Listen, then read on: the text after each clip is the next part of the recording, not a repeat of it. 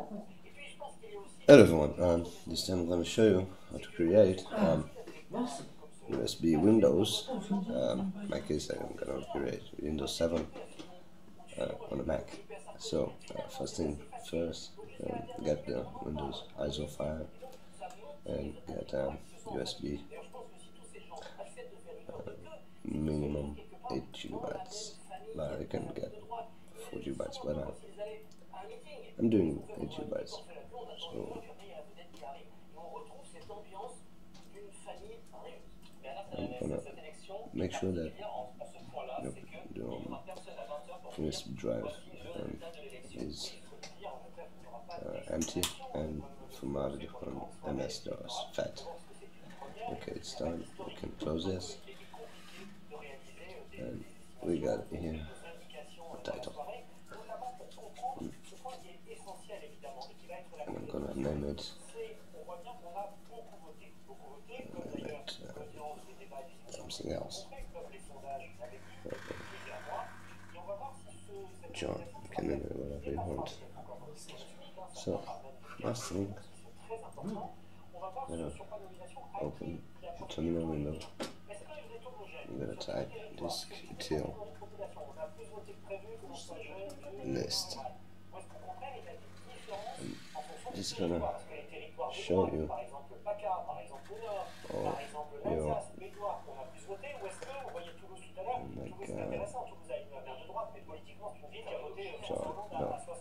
this is my USB thumb drive and I want to create this over here. So I'm gonna memorize this. Okay, it's important for us. So next command, disk util amount with capital D, amount disk. Vous restez avec nous tous les deux.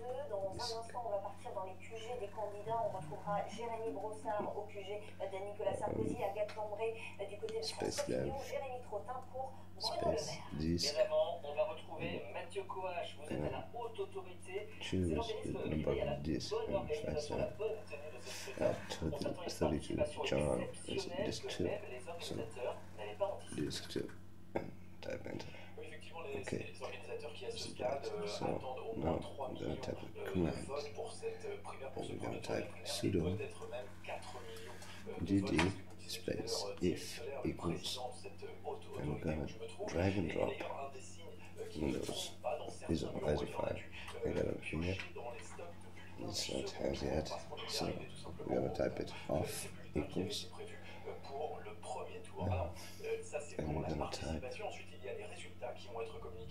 /dev / disk. In my case it's 2. In fact, what we type here is exactly the same thing we type here. It's not finished yet. Space. And some last comment, I'm gonna say it over here.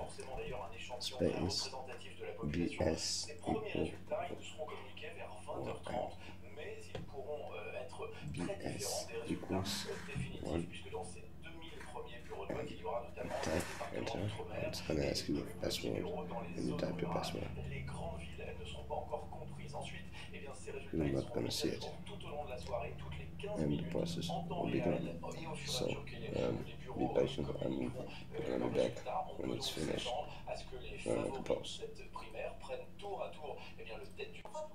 Okay, finally it's done.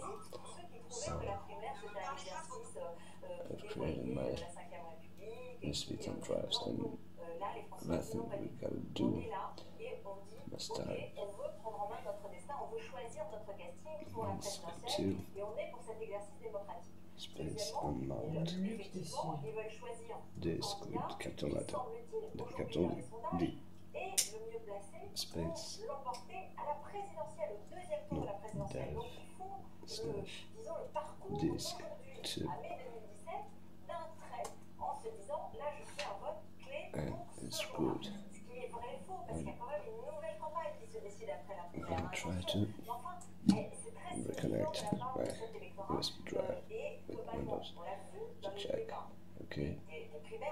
And here it is, my boot device, Windows 7. If you enjoyed, make a thumbs up.